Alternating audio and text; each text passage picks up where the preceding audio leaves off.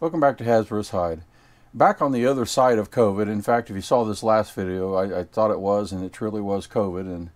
And getting better every day. One of those kind of things, you know, it's just takes a while.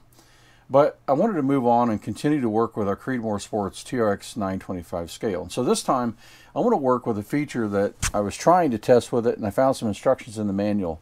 And that is for it to automatically output the weights into an Excel spreadsheet, or you can use Google Sheets. It'll do the same thing, or other programs like that. So what you want to do is you need to set up the scale in a certain mode to be automatic for as far as how it sends out the data. That's what they tell you. So on the printing section of this manual, it tells you to hold down the mode button. I've already done this, but I'll show you. The mode button down 3 times until it says unit. And then you press the mode button again 3 times until it says print. And then you see PRT here. And then from that point, then you can press the tear button to enter that menu. Now, you want it to be automatic. Okay, and there's 3 options: hand, auto, and continuous. Hand mode or manual mode is not, they tell you, is not supported yet. So maybe they'll give us some software in the future. I suspect that that would be like an auto trickler interface. That'd be where you need to do that, where you can manually configure some things. But I'm just guessing. Anyway, we have it in automatic there, and that's what we want. So I'll hit the mode. You see it goes to hand, and then hit continuous, but we want automatic. So I'll press tear to take that and to exit the menu. So that's a simple setup that you need to do. Then you need to get an RS-232 to USB serial converter cable. And I'll put a link in the bottom of the video for the one I purchased. It's just something off Amazon. They're cheap. I think it was 11 bucks or something shipped to me. And that takes the RS-232, converts it to a signal into the USB serial signal, and then the software that comes with this will configure it into a COM port, which in the end is how it's going to communicate. If those of you go back to early days of DOS and Windows, you understand COM ports. But it's a communication port inside a legacy inside of Windows. So you'll do that. Then you need a program to read that data and input it into your spreadsheet. Well, 232 key is one they recommend in here, and in fact, I had already found that in my searches on the web because you can get it free. So it's SmartLux 232 key. Now, I worked with the free version of the program for a while, and you can get it to work, but you're going to get a lot of stray data. And I'll show you what I mean. But it's like every time this thing zeros, or excuse me, every time this thing stabilizes, it outputs a value. Now, I've reduced that a little bit, but the initial testing I did on just the free software, I couldn't get quite the controls I want. I still think it can be done, but I went ahead and paid for their upgrade, and it was 30 bucks. But you can get it for $5 for 90 days if you want to test it before buying it, and you know, it cost you $5 more or whatever, something like that. So anyway, I wanted to see that because it's a good free software. It'll work. It's just maybe some things better, and I still have things to improve on trying to figure out this interface. But I've spent many hours already trying to get it dialed in just right. So if anybody out there knows better than what I'm going to show you, please help me out. Please let me know how to configure this, because there's a couple things it does. Not a big deal, a little annoying, but not a big deal.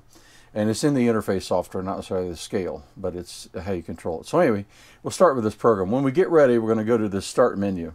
But first, we have to configure the input menu. So when we look here, this is where our COM port comes in. Now, the one I got uses a chipset called FTDI, this conversion cable, because in one end of it, it has a computer chip. It does some changing of the signal into something we can use on our PC. And so that's this chipset, and so you can find it quite easily. It'll be COM5. Automatically, it'll pick this up most often anyway. Then you got to set up this device, and you need to set it up for A&D, no handshaking. Okay, so that's just one of the defaults you need to set up on this software. And I'll go through these sort of major defaults to the point that I'm at today. It may not be perfect yet, so again, if you can help me or make me get this better, I'd really appreciate it. But we'll see what we do. So anyway, baud rate, or bits per second they call it, 9600. Data bits 8, stop bits 1, parity is none, flow control is none. The terminator, how it selects the next signal, sort of like a carriage return on your keyboard, enter, is going to be line feed, and that's a value of 10, an ASCII code that's sent out. So that's the first thing. But if you notice these asterisks on some of these items, let's see, I don't have, do I have any of them on this? No. Well, this one, but I'm not using the customized feature. It's the plus version only. So this is where I had to upgrade to change some of these things. And I don't know that I had to, but it made it a little better. You know, I think I can still get better yet. So anyway, this is one of them here. The asterisk, so you got to have the plus version. Ignore consecutive duplicates. So if it stabilized and a millisecond later it stabilized again and sent that signal out, you get the same value over and over and over. So I tell it to ignore a consecutive exact value duplicate. That helped to remove some of the stuff you'll see here in just a minute. And then that's pretty much it on that screen. Now we got to tell it how we want to output our data. So there's several options here on the keyboard type. And the automatic or all compatibility mode, that worked okay, but occasionally I got some weird characters popping up in the line that were alphanumeric and graphic characters and not necessarily straight numeric values. So I played around with different ones, and the QWERTY interface, the US straight US version of it seems to work the best. We'll see over time. The other thing I changed here was the delay. So milliseconds between characters. So I played around with this, and it's sort of a delay between, hey, I saw a value of what's the next one, right? What's the next one? What's the next one? And I bumped it up from 5 to 20 milliseconds. It seems to help get rid of some other duplicate and strange characters that would still occasionally pop up. So I did this also here. This is a modification that something you end the signal with. So every time you get a signal, well, you want to end it. So what I did was I did it. I said basically hit an enter key, like you would type something here, enter, go to the next one, every 5 values. In other words, every 5 digits that it would read. And not 100% sure, but again, seems to have helped. I had to work through these just trying to figure this out. And so that's where I got to. On this one, the only thing I really haven't, I guess the only thing I changed was for updates here. And so there's really nothing I've changed yet on this. The one exception is with the plus version, you can export your configuration. So you can save a setup. And that's really nice. And the next time you want to use it, you just load that setup. Now, while I say that, it's really more useful if you're trying different configurations, because once you get a configuration that really works, it remembers it. So it's only when you're trying different configurations and ways of using the data. Okay, and that's pretty much it then.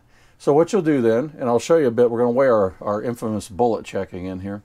We're going to start, and we'll show you some of the things I see. So I try to start with a scale zeroed out, and it is. So hit start.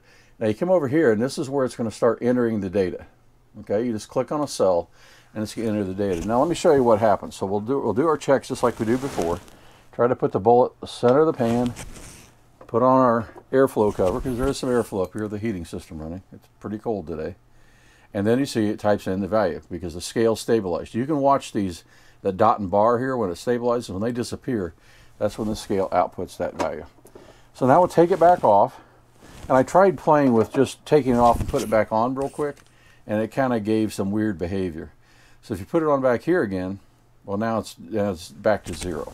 Now this is where sometimes it kind of gets strange and sometimes it doesn't. So I'll show you what that is. So we'll do it up, put our bullet in there again, let it stabilize, and there's our next value. That's exactly the behavior you want, okay? And that's been happening fairly regularly, but when I take this off and put it back to 0, often you'll get a 0 right there. It did it, okay? It's when it stabilizes, again, the scale's trying to output that value, and that's what the software's reading. I've not been able to figure out how to get rid of that. So easy enough. I mean, when you get to your data, you could delete that out of there. Here's another one, and it's stabilized in 175.4. Now, if you wait long enough, or if you have the cover off and you see your scale getting moved around by airflow a little bit, every time it stabilizes, it's going to try to write that value. So that's why I am trying to do it in this method. Now, again, I think I'm going to remove one of the faces here so I can do powder work a bit better. So they're getting it, you know, without taking this on and off all the time. So now we'll check our bullet again, put it back in the middle of the pan, and let it stabilize. Okay, and there's our value again. So easy enough, right? So you can just delete the zeros out and run your statistics, which is what I did down here, on averages or standard deviations, whatever you decide you want to run. But really useful to get that data out and not have to write it down all the time. It's just occasionally, like I'll show you, if I just pull the bullet off and put it back on there without it going all the way to 0 and stabilizing, it's going to write a value sometimes, and sometimes not. And then sometimes you get some weird characters if you kind of interrupt the scale and trying to go back to 0 or measure to a final weight. But if we go back to 0, let it do its normal thing, everything seems to be good. Yeah, see, it goes back to 0 and stabilizes. So it's kind of like the scale may be seeing some instability and it decides not to send the data out when you're doing that. And we're back to normal. So anyway, I find this very useful. It's going to save a lot of time when you're doing multiple charges and you don't want to mess with writing stuff down, what was every charge, and but you would like to keep a record of it. Well, there you go. It inputs right into a spreadsheet, Excel, Google Sheets, whatever you want to use, and you'll be set to go. So anyway, hope you like it. I think this is a very useful feature, and I'm planning to use it quite a bit in our low development. So if you like this video, please give me a like and subscribe.